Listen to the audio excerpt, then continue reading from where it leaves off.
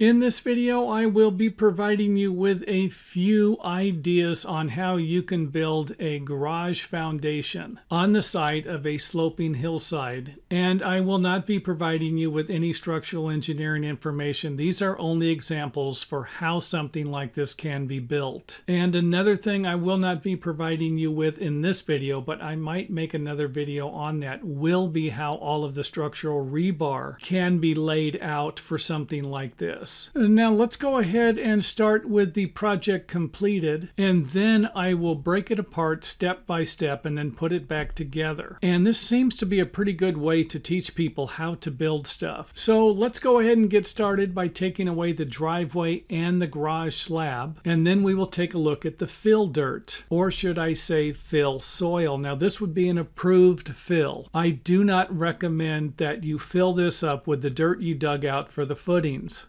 because over time it could settle and provide you with a hollow spot underneath the garage slab. So keep that in mind when you're building your project. And now let's go ahead and take away the fill to give you an idea of what the soil might look like in here. Now keep in mind that you're not going to be shaping the soil like this. I did it as a way to make the design process a little easier and so that you could see the footings step down, but more than likely the inside of this is going to match the existing slope, with some exceptions to the area around the sides of the footings where you might need to shape them for a variety of different reasons. So keep that in mind when you're looking at this. Next up, we will be using some gravel that will go over a pipe that's going to have some holes in it to allow any water that gets behind the retaining wall here to drain through the gravel and into the pipe and then out of one of the walls and safely away from the building. Now keep in mind that this outlet for the perforated pipe can go at either end or located somewhere along the wall if it needs to be located in a different spot. Now let's go ahead and remove the stem walls so that we can take a better look at the footings and how they step down. Let's go ahead and remove the footing so that we can take a look at the soil. And I left the outline of the footing here again to give you a better idea of how the footing is going to step down.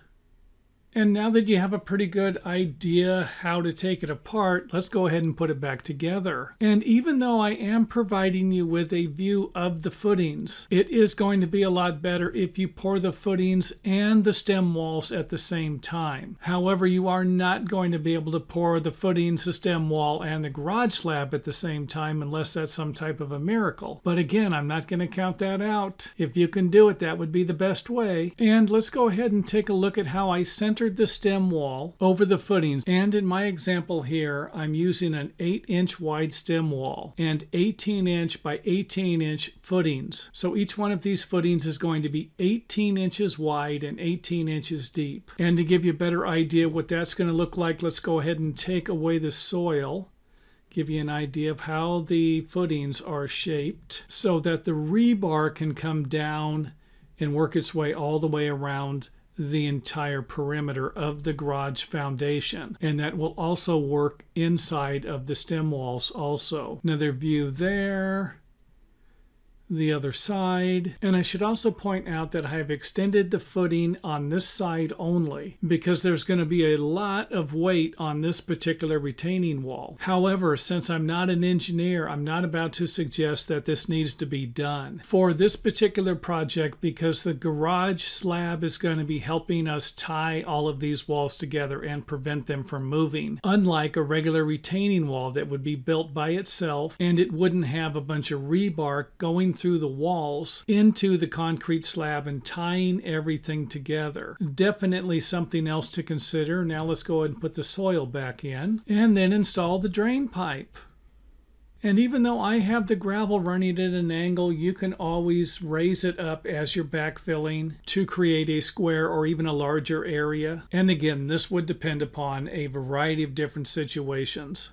Just like the additional footing on the front of this wall, You might need to put a little more gravel in here or even another pipe if these walls are going to be a little higher. And I don't think I mentioned that this front wall is 5 feet tall. So with that said, let's go ahead and put in our fill and pour our concrete slab for the garage. And I would imagine you could pour the slab and the driveway at the same time for something like this. And if you are going to be framing walls on top of the stem walls, then you might need some anchor bolts. And don't forget to make sure that your anchor bolts are installed at the right height. And don't forget to backfill all of the areas around the retaining walls. And this brings us to the end of the video. And if you have any questions, feel free to leave them in the comment area. If you liked the video, make sure you hit the thumbs up button. And if I end up receiving at least 20 different comments, I will go ahead and make another video on how I would install the rebar. But keep in mind that this might not be how a structural engineer might require it to be done.